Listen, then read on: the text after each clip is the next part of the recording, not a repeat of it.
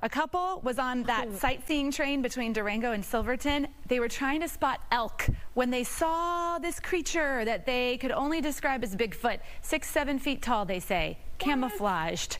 Now, okay, I mean, if you really look closely, I don't know what else to describe it as. Look. That is crazy. Right? It's time to go. It's time to pack up and go. Someone's in a costume out there freaking people out. Too. It's a comedian. I don't care. Either way, it's time to go. I think it's a prankster. The train's conductor tried to say, you know what, we've seen footprints in the snow before. Some people thought it was a hunter, but I don't see a weapon on that. Someone's having I believe it's Bigfoot.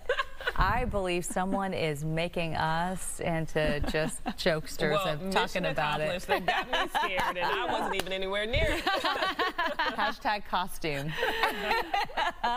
Who knows? It could be Bigfoot. You never know. You never know. We're doomed. We're saying there's a chance. Thank you.